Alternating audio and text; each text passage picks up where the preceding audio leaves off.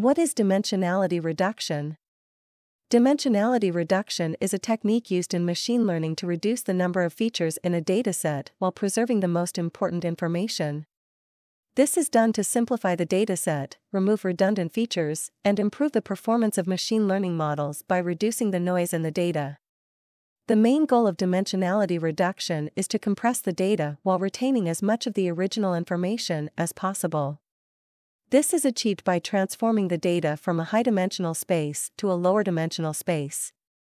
There are various techniques for dimensionality reduction, including principal component analysis, PCA, t-distributed stochastic neighbor embedding, t-SNE, and linear discriminant analysis, LDA.